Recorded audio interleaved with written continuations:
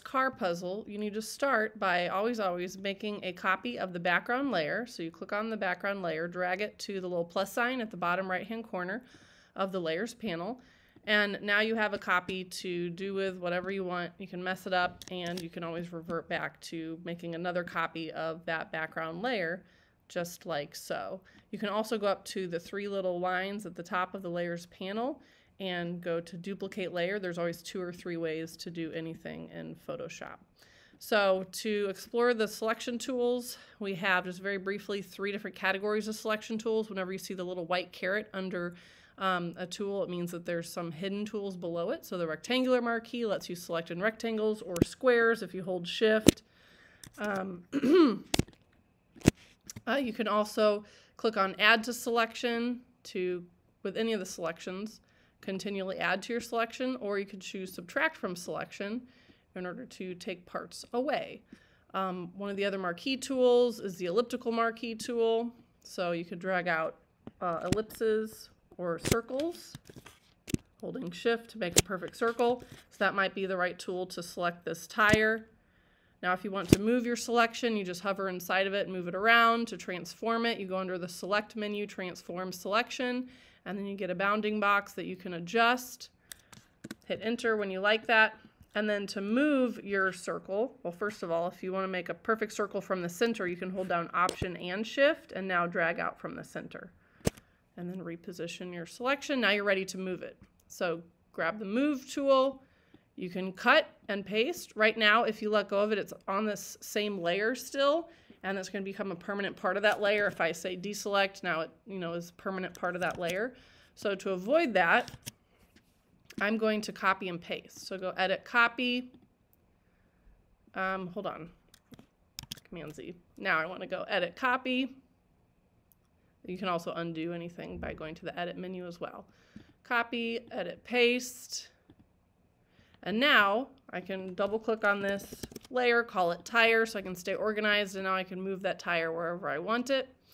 I might also want, before I do that, to grab this little thing and move it in place so that I can see it. You can make any layer invisible by clicking on this little eyeball next to the layer to toggle between visible and invisible. And a really cool tool that I didn't go over in my last selections tutorial is underneath the magic wand.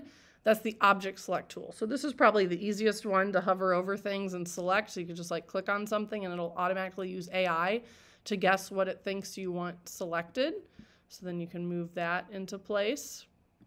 Now if you want to make minor adjustments, you can hit the arrow keys to place it. Command D to deselect. So we might use that object select tool again to select, got to make sure we're on the right layer. Yes, background copy. I forgot to copy and paste, so I'm going to go edit, copy, edit, paste, and now it's on its own layer. This is the light. Going to grab the move tool and move it into place right there.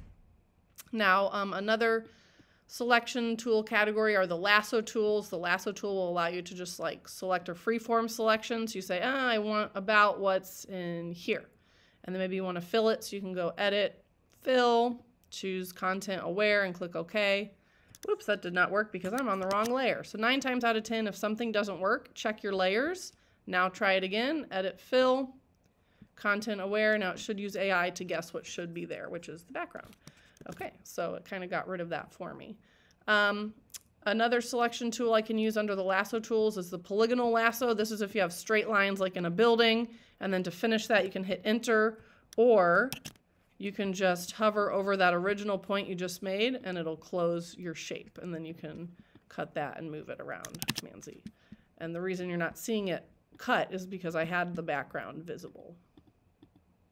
I like to leave it invisible so I can see what I have. So Command Z, go back in time, edit, undo, edit, undo. There we go.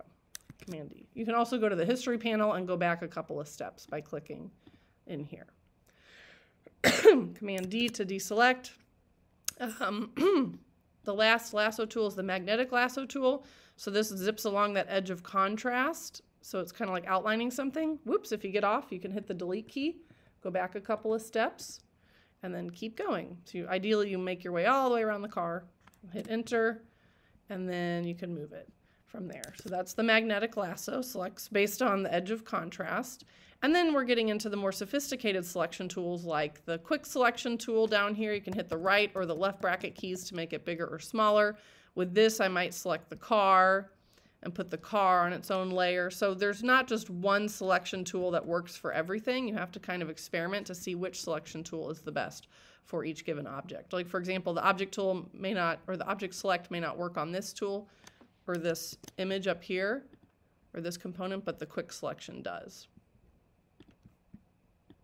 So I'm going to paste that, hit the arrow keys to move it into place, Command D, and then we also have the magic wand tool. This would be for getting rid of the background because it selects based on color. So it could click everything. Once I click on that blue, it'll select everything in my layer that's that color blue, and then I can hit delete. I'm going to go now to the object select tool, finish my selections, Command D. I'm going to select this. I'm going to try and position it into place, Command T to transform or edit, free transform. And then I'm just going to hover outside the corner to angle it, rotate, place it where it needs to go with those arrow keys. Enter, or you can hit the little check mark at the top here, and then Command D to deselect. Now I have one more thing. I could also, since there's nothing else on that layer, I could use like the rectangular marquee tool here. And then I can move that. Now if I hit Command T, I can resize it, make it smaller, make it fit in place. There we go. Almost done. I have two more components. See if the object select tool will see this. You can also hit the select subject, and then it's going to use AI to select what it thinks the subject is, which in this case is the car. So that's select subject, Command D. I'm going to try clicking on this little component right here. I found it pretty easily. Use the move tool, move it into place, and then finally, last but not least, I'm going to move my tire. Notice it's all on one layer, Command Z, so I'm going to have to select it again, move it into place, Command D. Now you merge all of your layers together. I didn't do a great job of making copies, but I'm going to hold Shift, click, go to merge layers, and now you can drag it onto your other document. And there's my car surviving a flood.